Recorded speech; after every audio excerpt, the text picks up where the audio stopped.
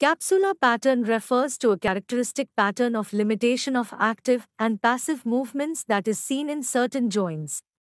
The capsular pattern is caused by the joint capsule becoming tight due to inflammation, injury, or disease.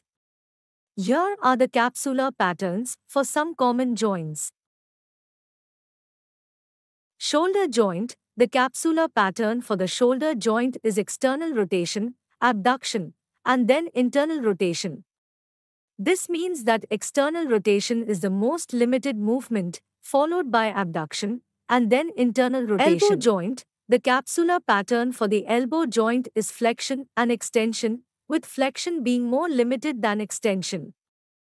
Wrist joint. The capsular pattern for the wrist joint is flexion, extension, radial deviation, and then ulnar deviation.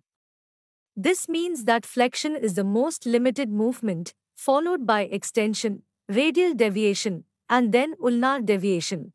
Hip joint. The capsular pattern for the hip joint is flexion, abduction, and then internal rotation.